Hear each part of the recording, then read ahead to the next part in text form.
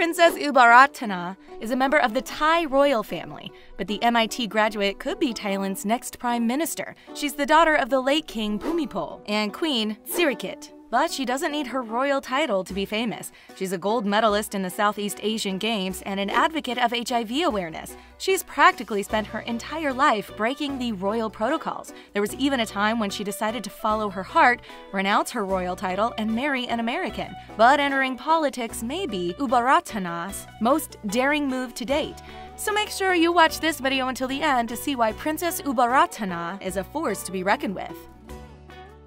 When Princess Ubolratana has something to say, you can bet your life she's going to say it. This Thai royal has a history of breaking protocols and tearing down social norms. But rules are meant to be broken, right? So who exactly is this rebellious princess? Well, for starters, her name is Princess Ubolratana Rajankanya. Although she's a Thai princess, she was born in Lausanne, Switzerland, while her dad was studying there. But Princess Ubolratana isn't an only child. She has 3 other siblings: King Vajiralongkorn, Princess Mahachakri Sirindorn, and Princess Chulahorn. As a teen, the princess competed in the 1967 Southeast Asian Games in Bangkok, but she caused quite a stir when she fell in love with an American man named Peter Jensen. In a move that made everyone's jaws drop at the palace, Ubolratana gave up her royal title in 1972 in order to be with the love of her life. But she was still focusing on her career, of course. She wound up earning a Bachelor of Science, and in 1975, she received a Master's in Public Health at the University of California. Clearly, she had a lot on her plate,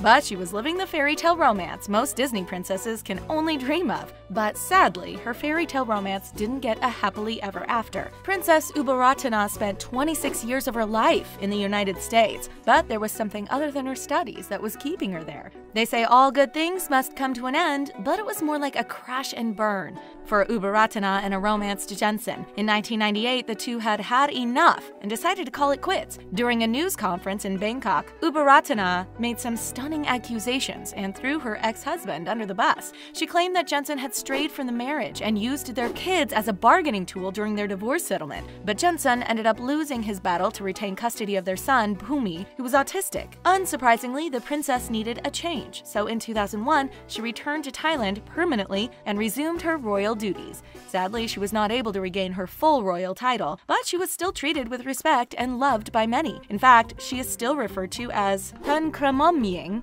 which translates to daughter of the Queen Regent. Clearly, her failed relationship hasn't deterred her from going after what she wants. Perhaps that's one of the reasons why people are so fascinated by her. But Princess Ubolratana had been in the spotlight for so long, it's no wonder she's got so many fans. As it turns out, the princess is super popular in Thailand, both for her antics and her breathtaking beauty. In fact, she's so stunning that she's earned the nickname La Poupée, which means doll in French. But most people can't wrap their heads around the fact that she's the eldest child in her family line. When you first take a look at this beautiful woman, you automatically assume that she's in her 30s. But she's actually 67 years old, and she's not afraid of the spotlight either. She's become quite a celebrity in Thailand and even made a few appearances on TV and movies. In a way, you could say she's like Thailand's version of Oprah. At one point, she hosted a talk show called To Be #1 Variety, where she offered advice to youths in need.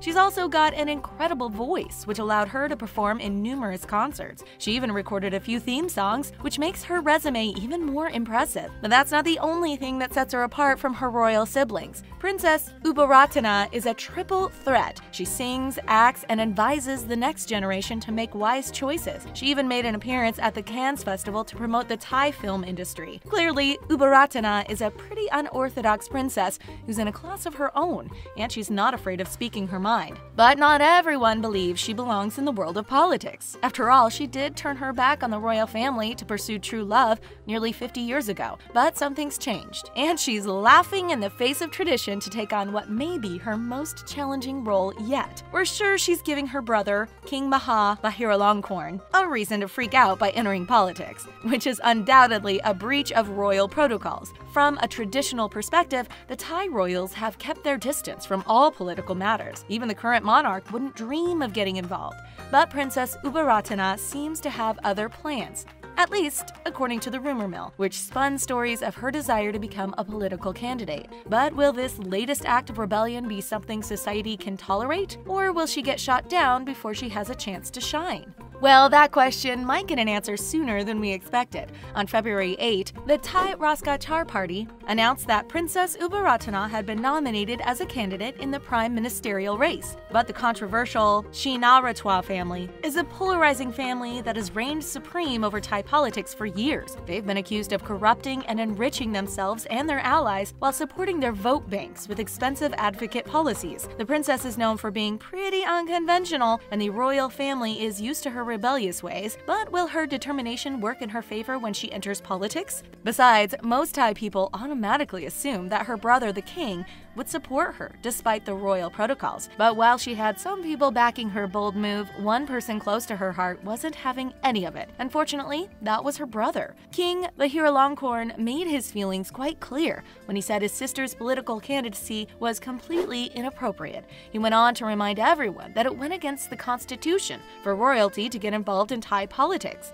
Given his influence, his public opposition puts the princess at risk of being disqualified from the running. But this isn't exactly a typical situation either. The monarchy has semi-divine status in Thailand. Statements and public appearances are often connected to royal events or duties, and yet a disagreement this big has not happened in a very long time. But some diplomats find it inconceivable that the princess would pursue her political ambitions without the blessing of the monarch. And yet, while her brother, the king, is strongly opposed to her candidacy, she's moving forward anyway. We're not sure if the king will come around and take her side, but we're pretty sure he's not about to back down. Meanwhile, the princess is not afraid of a little controversy. She is one determined woman who's very popular for her own accomplishments, so it's safe to say that her rebellious and unconventional ways will resonate and appeal to today's generation and get her the votes she needs. She's a gracious leader who has thanked her supporters for their love and kindness toward her. So what if she has a few opponents out there? She's got over 100,000 Instagram followers that stand by her. That's like a massive political army of supporters. In a way, she tends to do things her way, even if the king doesn't have her back. And if she wins, Thailand will likely benefit too. Ubolratana has always been the princess of the people, and she's got an incredible heart, which one would expect from a royal and a possible prime minister. She's the chairperson of not one, but 4 nonprofit foundations dedicated to supporting people with autism, aiding the poor, and fighting against drugs. But that's not all. We don't know where she finds the time, but the princess is also heavily involved in charity work. Back in 1992, she started the Ubolratana Foundation to help children that were orphaned by HIV-related illnesses. But her turbulent past is what's fueling her in this controversial campaign. In a 2017 speech, Princess Ubolratana said we must always devote our heart, our knowledge, and our part of ourselves in everything we do. And we absolutely agree. But her heart has gotten a little bruised along the way. Then again, you can't make an omelet without cracking a few eggs, right? Ubolratana has definitely experienced a few obstacles along the way, like when she renounced her title to live like a commoner for a love that didn't last. But you know what they say, it's better to have loved and lost than to have never loved at all. And she's used her strength and determination to get through the rough patches she's experienced ever since she announced her candidacy as prime minister. Sure, you can tell that the princess loves to be in the spotlight, but she loves giving and helping others more. Some critics say she's never been involved in politics before, but her interest surfaced when she traveled around the country and witnessed suffering firsthand. Sadly, the Thai election panel decided to disqualify Princess Ubolratana from running for prime minister. According to them, members of the royal family should be above politics. If the nomination had gone through, we're sure we would have seen massive change happen. But how's the princess doing after her stunning, short-lived candidacy? Well, she posted a heartfelt message on her private Instagram account that said, "I am sad that the sincere intention to work for the country and us Thais has created a problem that shouldn't happen in this day and age." And she certainly has a point. She believes it would really help the current situation if people would just open their minds. She said in an interview, "If seniors open theirs to accept the reality of the world, to see other people's ideas, to broaden our attitudes, then we can walk together." When the official list of candidates for prime minister was released, Princess Ubolratana's name was excluded. The announcement probably felt like a ton of bricks hit her all at once. But even though she's saddened by the outcome, the princess wasted no time and got back to working with youth. Clearly, her compassion for the people comes naturally, and she's willing to sacrifice everything to help others. As far as the Raskachar party leader is concerned, Ubolratana was the right woman for the job. And honestly, it's kind of hard to disagree. Do you think Princess Ubolratana would have aced her role as Prime Minister? Or do you think she's better suited running her foundations? Let us know in the comments below. Thanks for watching, and don't forget to subscribe to The Taco.